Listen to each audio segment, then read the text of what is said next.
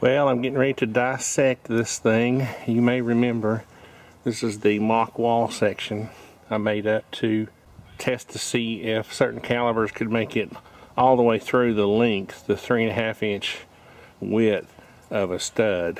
And you know, I kind of knew that most of the calibers were not going to be captured.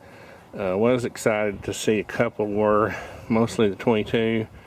So we'll see what happens when we start dissecting this thing to see if we got anything else, maybe some bullet fragments.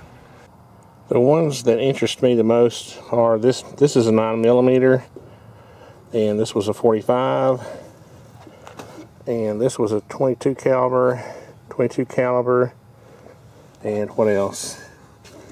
I believe that was a 7.62, but I believe some of these came out the side.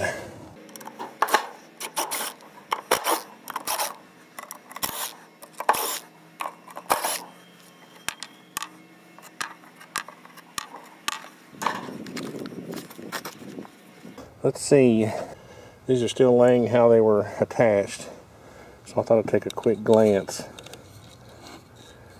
This one appears to be captured. That one does. That was a 45 that came out the edge. That, it came out. Yeah, that was a 9mm that came out. Of course, no, that's a 7.62. That's a 7.62. And they both came out. Let's see. These are both 7.62. Yep, they both came out. Two 7.62s again. Obviously flew right through it. This one's interesting.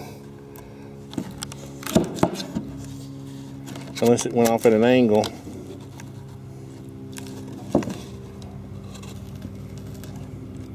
We'll just have to get into each one of them and see. Let's go after this one first. I think I like this one.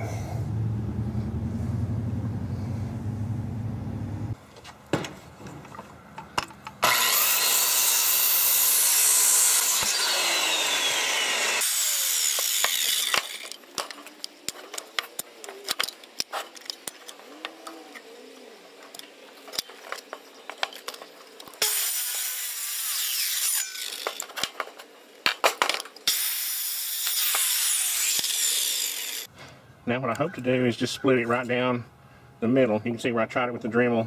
The Dremel just wasn't powerful enough for this thickness.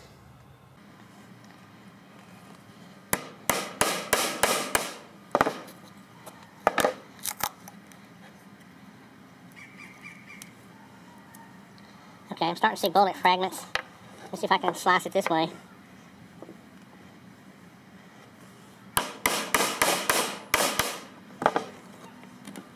Aha! It's gonna be good. Okay, so before I do any more dissecting, maybe I can try to get a close-up of the bullet. You know, a stud is about 3.5 inches. Well, it is 3.5 inches wide, so it looks to be about 2 3/4. Let me just go get a tape measure. That'll solve that. Okay, just to show you what we're looking at, this was the stud here, just like that. That's 3.5 inches. 2x4 is actually 1.5 inches by 3.5. So I split this open. This would fold back like this. So we're looking at about, I'm calling it about 2.5, 2 3/4. I can actually see part of the indentation.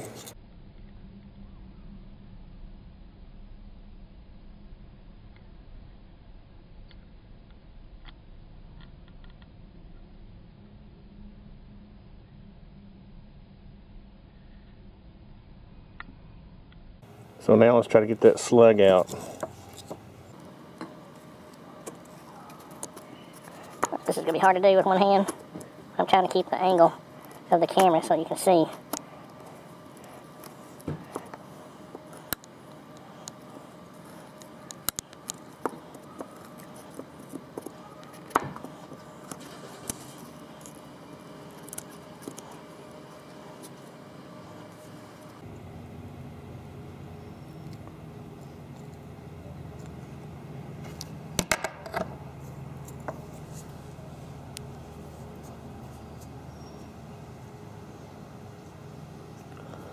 pretty much retained.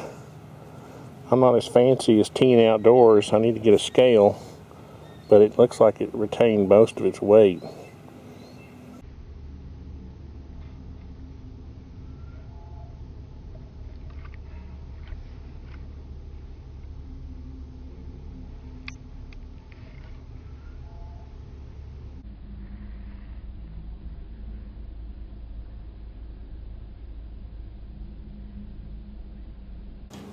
Okay, that was fun. Let's try another one.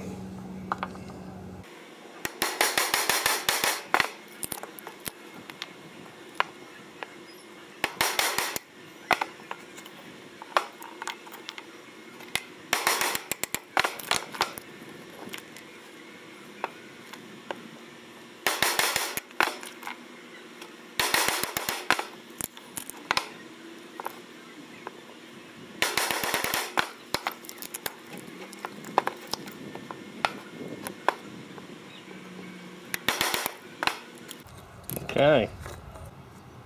What's impressive there is that it looks like we have about the same amount of penetration on the stud.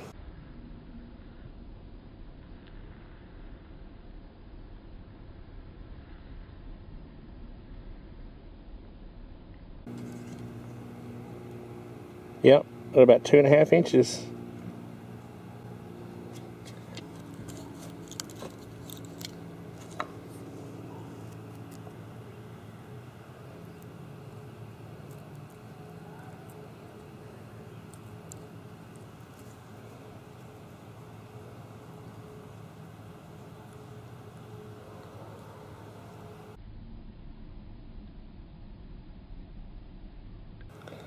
So I'm pretty happy with that, as far as, you know, being able to capture the slugs and look at the amount of penetration.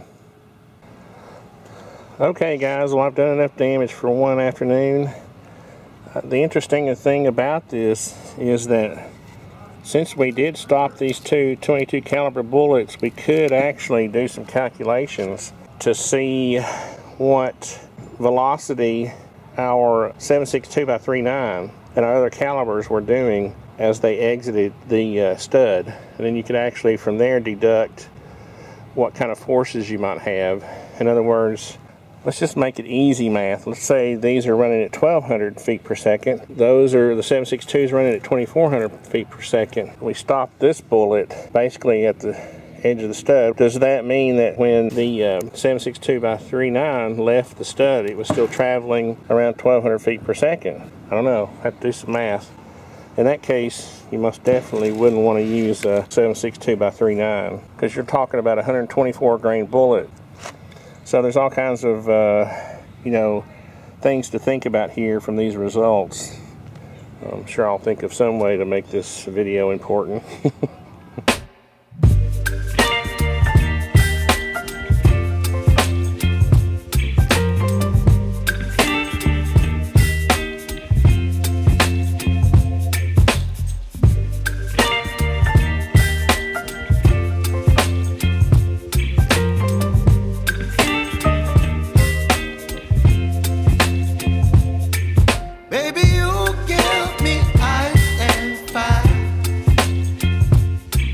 Me wind and rain, you're some kind of bird.